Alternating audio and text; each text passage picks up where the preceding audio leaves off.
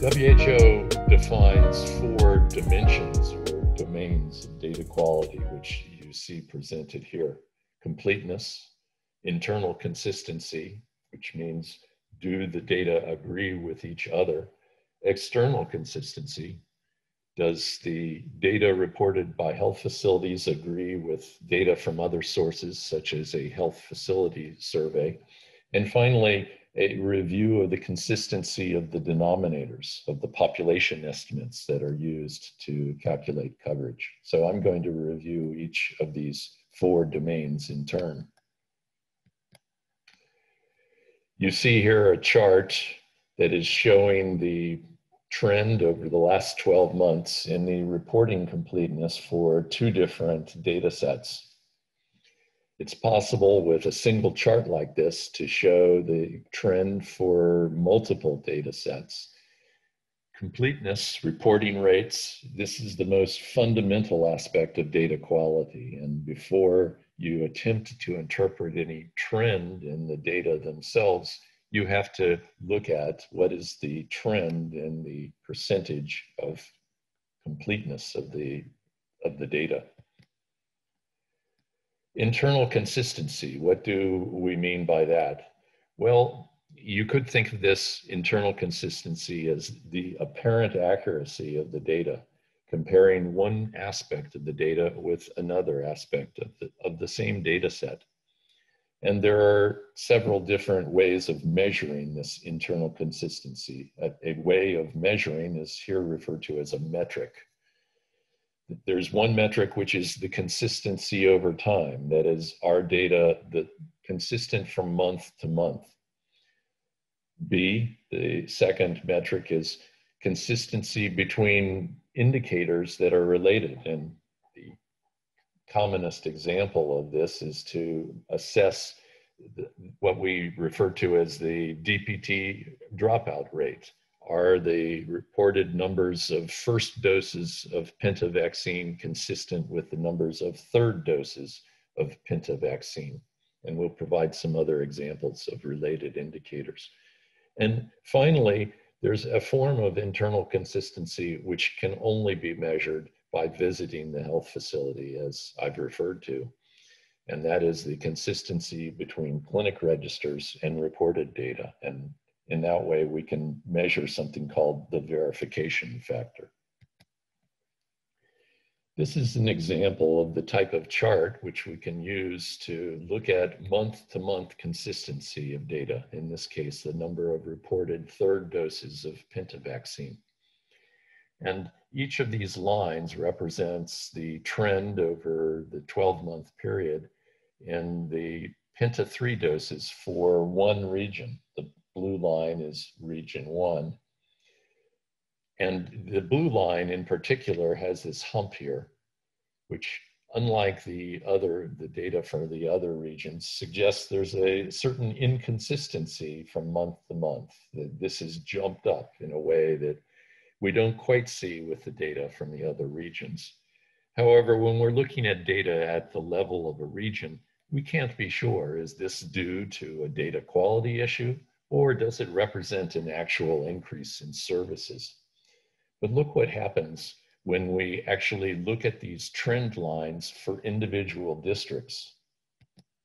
So here we see the data from the same country and from region 1, but in this case, there's one line for each of the districts of region 1. And there's a certain amount of instability from month to month in the indicators.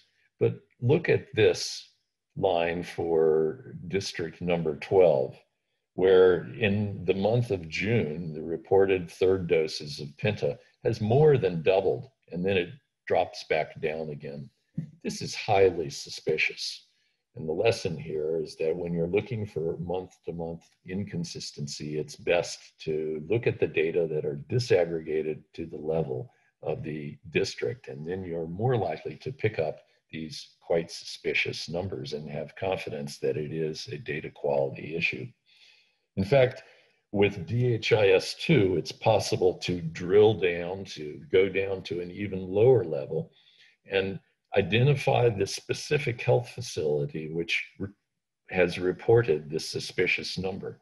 And I think you would agree with me that when we look at these lines for each of the doses of vaccine for this health center number 2 of the same district, of the same region, we see that this jump in the value for the region is actually due to a single number reported by this health center in June.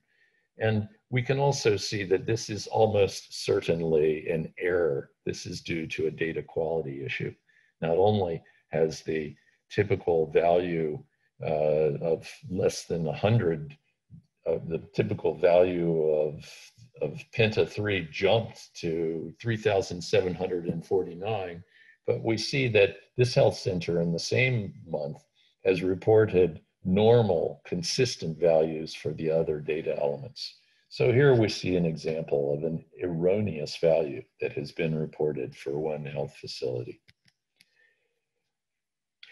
This slide shows you the table that is generated by the WHO data quality tool to automatically identify facilities and values like this that are extremely suspicious and which are almost certainly due to errors that have been entered into the DHIS2.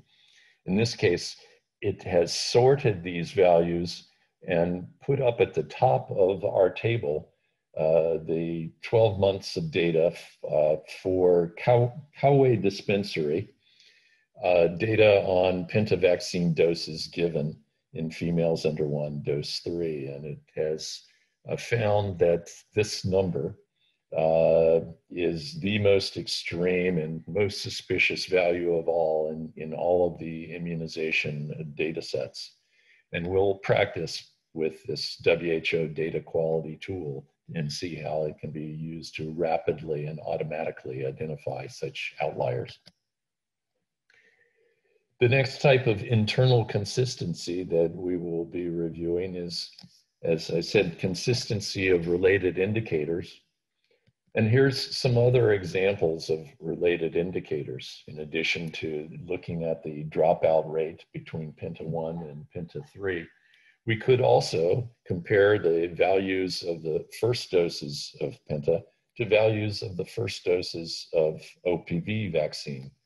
Both of these are typically administered on the same visit, so we expect the values of these two indicators to be roughly the same.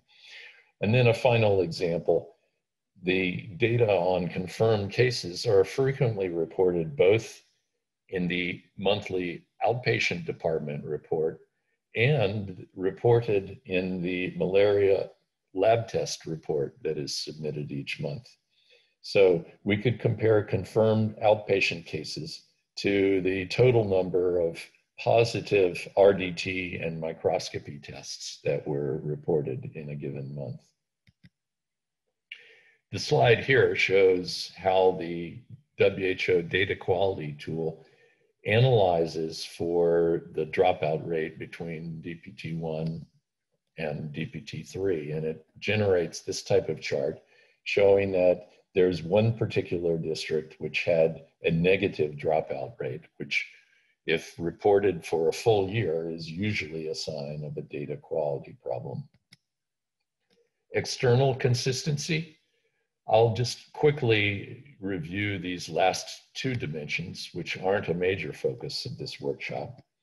Here's an example of how the WHO data quality tool has compared the values reported on a household survey. In this case, this was a demographic health survey. The values for antenatal care first visit coverage reported on the survey versus what was estimated based upon the data reported by health facilities.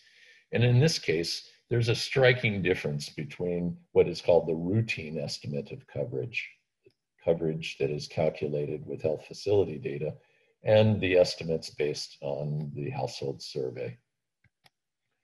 And finally, consistency of population estimates or denominator estimates. There's a couple of things that should be assessed about the denominators. One is whether they are consistent from year to year And the second is whether related denominators, such as the number of pregnancies, the number of live births, the number of infants, are consistent between each other.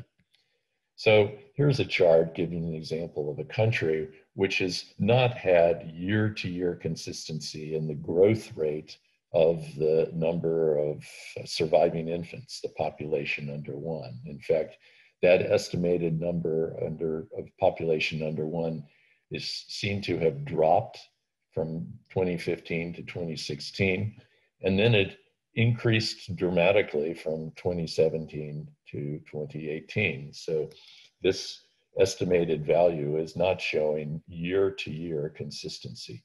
And similarly, if you think about it, it is a bit unusual that we would find that the estimated number of infants, of surviving infants, in 2018 and 2019 was estimated to be actually greater than the estimated number of live births. That really should not happen at national level, and suggests that we have some errors in the denominators used to calculate coverage.